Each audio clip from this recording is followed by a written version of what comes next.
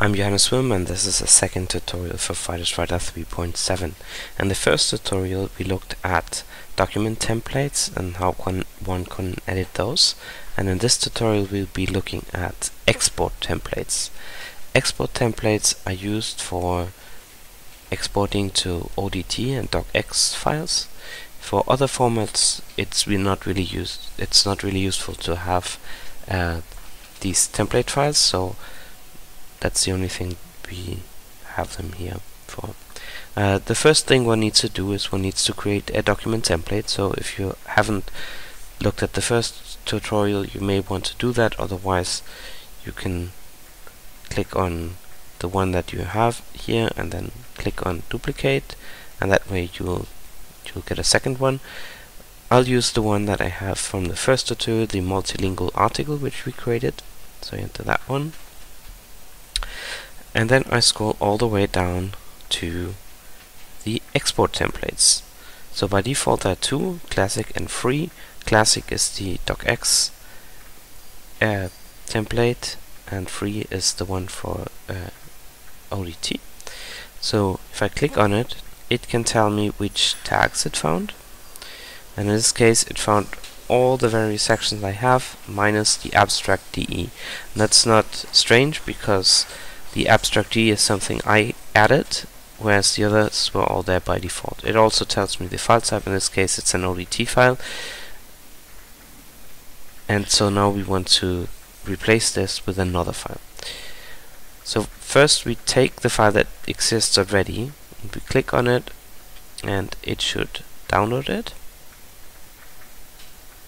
So I save it, and I open it in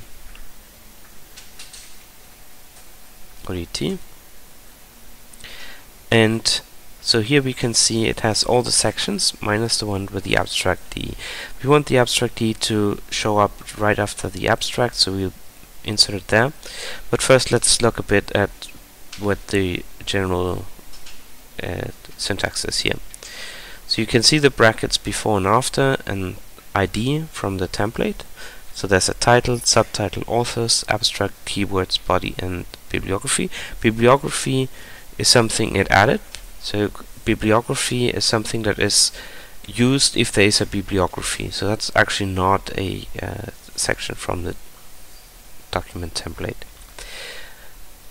Among these others, there's a distinction between those that have an at in front of them and those that don't. The ones with the at, that signifies that the, if we zoom in a bit, that it's a rich text section and that it will replace a rich text or table. It may require more than one paragraph, so it replaces this entire paragraph with an abstract, or if there's no abstract it will just remove that paragraph altogether. Same with body and bibliography. With for title, subtitle, and authors, it does not do that. It just inserts a title inline. Same for subtitle and authors.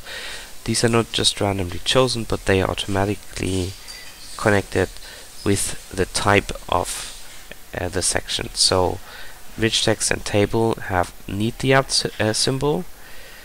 The others don't have it.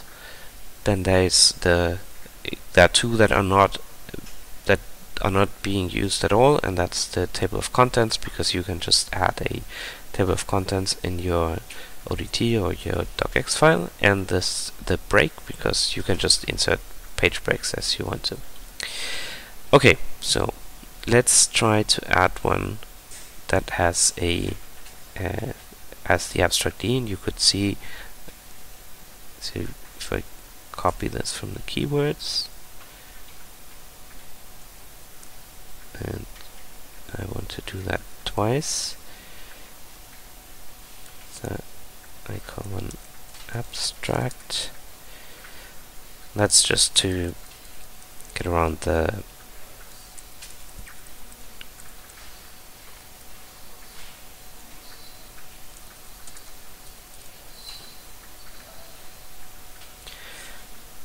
so there you are. I just used the keyword one because it actually looked like it was like it was creating these auto links, and that's not what we intended to do. Okay, now the name of the export template is derived from the file name. In this case, it's like a really weird long name, so we want to save this as something that can be recognized. So in this case, it's called free multilingual.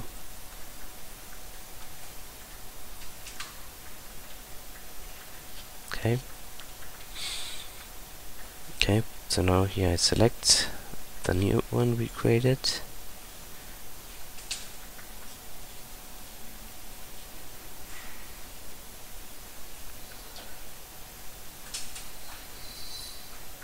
Okay. Now we can see that no text missed, it found all the text. So that's great. So I just save it, close it here. I can go back to a document where we actually use that template.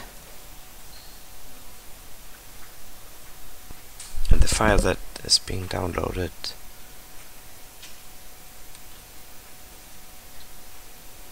is now an ODT file. If we open it, we can see the contents just as we expected it to be.